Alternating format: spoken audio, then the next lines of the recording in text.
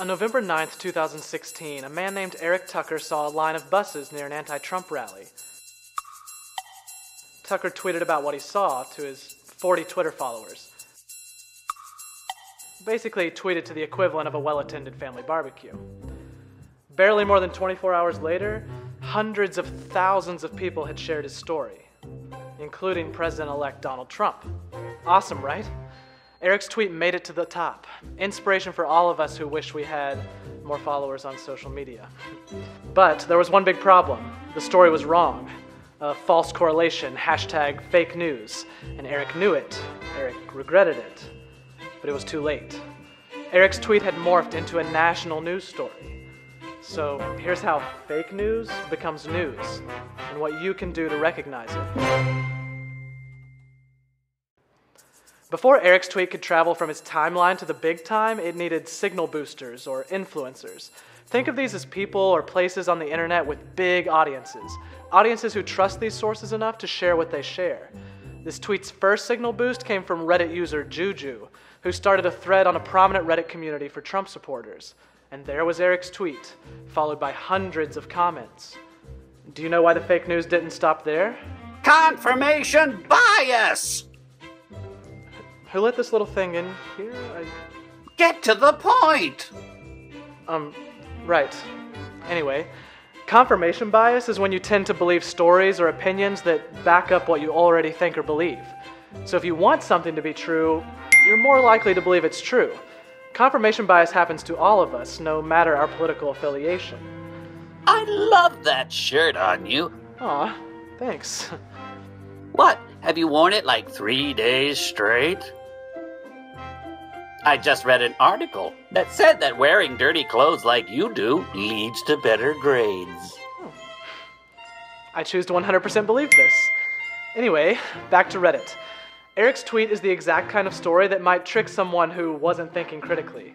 Teenagers, for example, don't have a lot of trust in mainstream media outlets, but view user-generated content, like a video or, say, a photo from a witness like Eric, as more trustworthy. And many young people use Reddit as a news source, so something like Eric's tweet might appeal to them. Turns out it appealed to a lot of people. Eric's tweet slept on Reddit overnight. The next morning, that's when this story got crazy.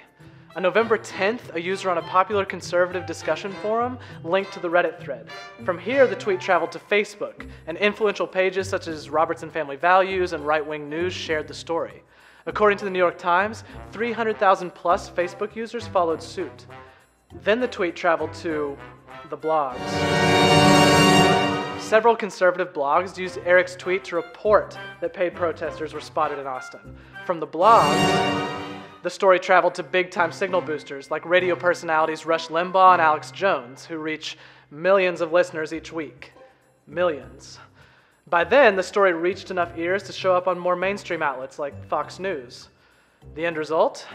The president-elect himself tweeted about paid protesters in Austin barely more than 24 hours after a guy with 40 followers and a camera phone made a guess. And no one did anything to stop this story from spreading. Some people tried to stop it, even Eric himself. Can I get animal control in here, or like a cat? Silence! Sorry.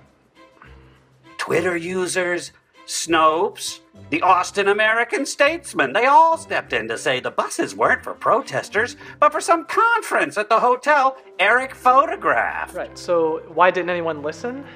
For one, fact-checking stories aren't as exciting as a conspiracy, but also because of filter bubbles, also known as echo chambers.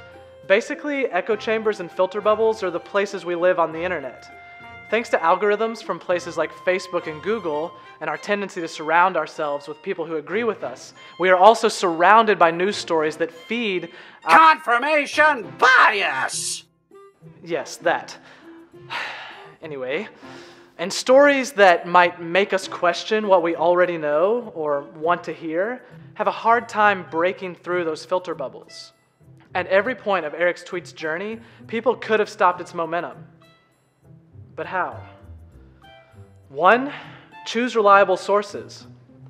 This means being able to look at where a story is coming from and determining whether you can trust this source and what biases it may have. This takes practice, and yes, sometimes patience that we don't always have on the internet. One rule of thumb to keep in mind: if a story seems too good, or too wild, or too politically convenient to be true, it probably is. 2, learn how to search and scroll like a pro. Basically, search engines like Google and social media sites will change your results based on your online activity. Knowing this can help you find quality information, not just information these sites think you will like. From funny videos to fact-based news, the internet is endless. So seek out a wide range of voices, and you'll see that reflected in your search results, your social media feeds, and even the advertisements you see. This is just a starting point. As Eric's tweet teaches us, our stories, even on social media, have consequences.